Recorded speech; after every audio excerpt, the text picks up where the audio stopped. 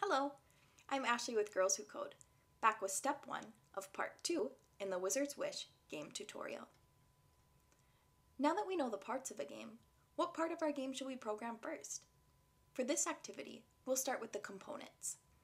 In this step, we'll learn how to upload sprites into Scratch, upload the main sprite, and change the size of our sprite. Sprite is the name that Scratch uses to define the object controlled by code. We like to think of a sprite as the character in our program.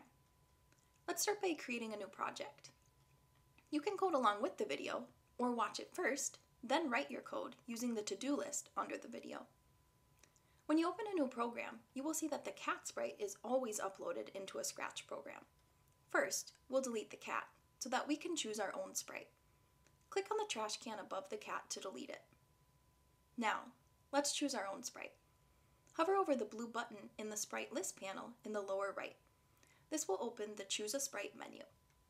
When we hover over this button, we will see that there are 4 different options to choosing a sprite. The first option is to upload a sprite. We would use this option if we were going to upload our own picture that we had saved to our computer. The next option is Surprise. If we click this button, Scratch will randomly choose a sprite from the collection of sprites in their library. The third option is to paint a sprite. When we select this option, we are given a blank canvas where we can create our own sprite. The final option is to choose a sprite. This will open Scratch's library of sprites to choose from. Let's click this fourth option and take a look at all of the sprites Scratch has to offer. Once we are in the sprite library, there are many sprites to choose from. It is helpful to use the headings on the top of this page when we are looking for a specific sprite. We'll use the Wizard Toad sprite for this activity. But if you see another sprite that you want to use instead, go for it. Just keep in mind that your program will look different than ours in future steps. Once we have clicked the sprite, it is imported into the stage.